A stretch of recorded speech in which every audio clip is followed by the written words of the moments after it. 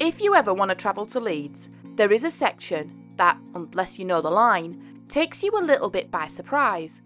After heading over the Arthrington Viaduct, taking in the stunning views of the Wharfe Valley, the line heads into the darkness of the Bramhope Tunnel.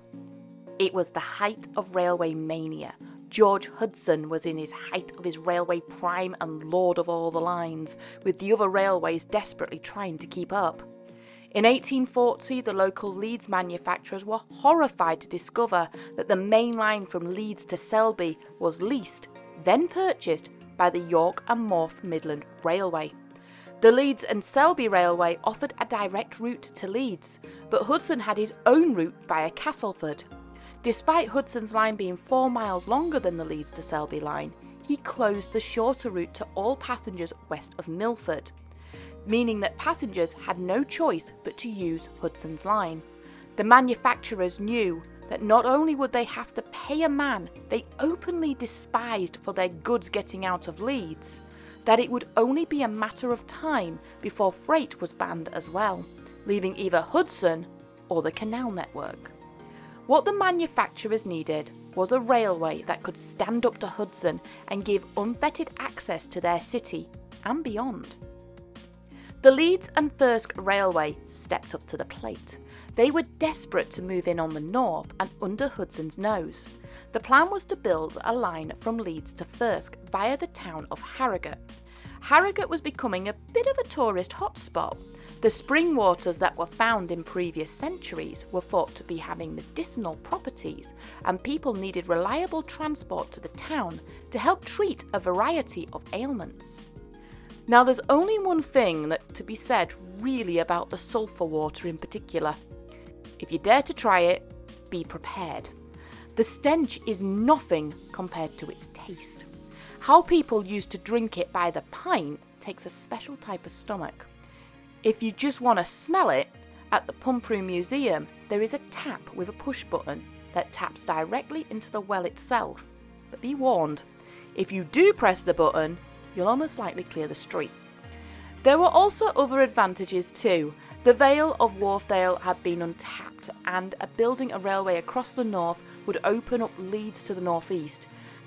Particularly handy as Leeds, at the time, had one of the fastest growing collection of steam engine producing factories in the world.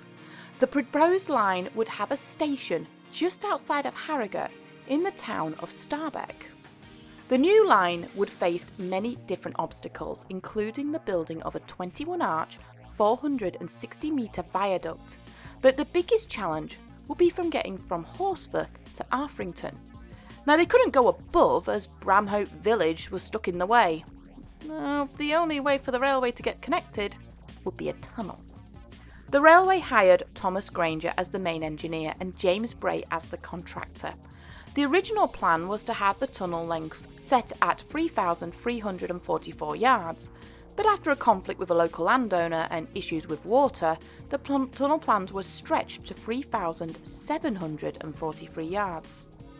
To keep the tunnel on course, 2 40-foot towers were constructed. These were used to view the hill and with it the boring shafts. This meant the line between them would be as true and straight as possible. To make the shafts, the men would dig down using picks and shovels. Each shaft was only 10 foot in diameter and was brick-lined to help shore up the walls. When the light faded, the men worked by candlelight. And when the men hit bedrock or large stones, explosives were used to help clear the path. As with many large projects, the project was undertaken by the navvies. 2,300 men brought their families to the hill to live at the site of the works. To accommodate them, 200 wooden huts were built so that up to 17 people at a time could live there. The work was backbreaking. There was nothing in the way of health and safety, and the company used a box and cock style to running of the site. As one man left his bed to start his shift, another man who had finished it would take it. Work on the tunnel literally never stopped. Near to the huts where the men slept, there was a fully working mini-industrial town full of stonemasons, blacksmiths, offices and stables for the 400 horses on site. Coal stores, explosive stores and joiner's shop also littered the site, with all of them going day and night with little to no sanitation and basic amenities. the sight would have been deplorable. Away from the huts, the site where the men were digging was not much better. The conditions were wet, and coming from the area myself, I can say firsthand that even in summer, up on that hill, if you're wet, they would have been freezing. The water drained from the ridges of the hill into the tunnel, soaking the workers, even if it wasn't raining. The problem of water draining was so bad that the locals took the railways to court for affecting their water table. It was estimated at one point over 4,000 gallons were being pumped out of the tunnel per minute. The men were malnourished, tired, overworked and constantly soaked. Disease was quick to follow. Pneumonia, influenza went rampant through the camps and contributed to 10% of all camp deaths. To shore up the walls, the tunnel firstly was sealed by 8-inch coarse blocks with Roman concrete. The concrete was perfect for the conditions as it would get stronger over time and is known to be resistant to water. Then the blocks will be backed by clay and rubble and then finally covered by ringed brickwork, again adding strength. The two ends of the tunnel are polar opposites to each other. The south tunnel entrance, simple enough and basic, but the north portal had a makeover never seen on tunnels before. The north entrance was made to look like turrets of a castle. In fact, it was actually working offices for a railway at the time. Weirdly, it really works. Not far from the tunnel is the estate of Harewood and the ruins of Harewood Castle, coupled with the ruins of Knaresborough Castle nearly 15 miles away. It's kind of easy to see the inspiration. The tunnel was completed in November 1848 and the first train went through the tunnel the following May. As the tunnel was finished, the navvies moved on, but not before sealing all but 4 of the tunnel shafts. The 4 open tunnels would act as vents, removing ash and steam. Only one engine was allowed in at a time, but after a while a second line was placed and the 2 engines were running without incident. Officially, 24 men perished in the wake of the tunnel's construction. The majority passed due to illness thanks to the working conditions, but many succumbed to sudden flooding or cave-ins. It has been speculated that the toll was much higher, but like with many historical records, it is likely the numbers passed were doctored. In an unusual twist, however, James Bray wanted to acknowledge the deceased men. He didn't have to, but what he built was stunning.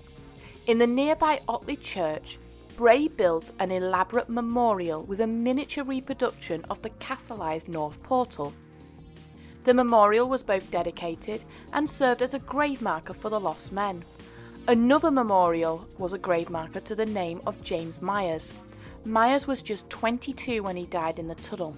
Tragically, his 3-year-old daughter was buried with him, having passed just weeks later. Out of the tragedy of the navvy's conditions, there was some hope. Local Elizabeth Garner was the daughter of the vicar of Otley. She was an only child when the navvies were building the tunnel, but she remembered it well. She remembered that she would be threatened that she would be taken away by the navvies if she was naughty, and the locals were openly hostile to the new people, even going as far as the police patrolling the site specifically. She couldn't understand the prejudice, especially as many of the navvies would go to the church her father oversaw.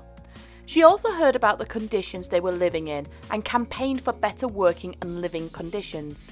Her voice was heard, but sadly credit was given to Reverend Lewis Mole.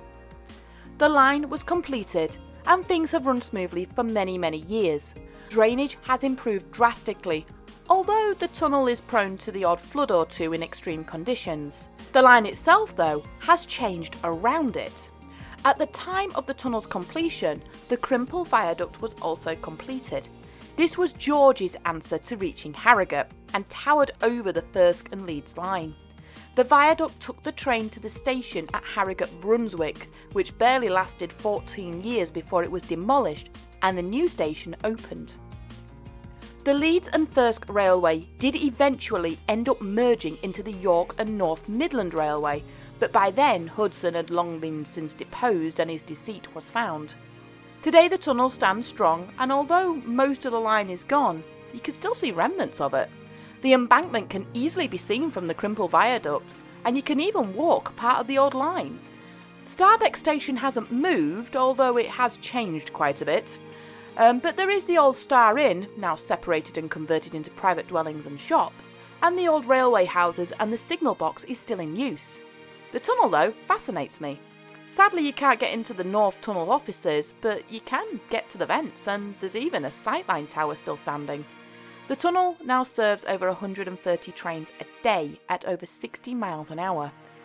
It's not bad for a structure really 175 years old.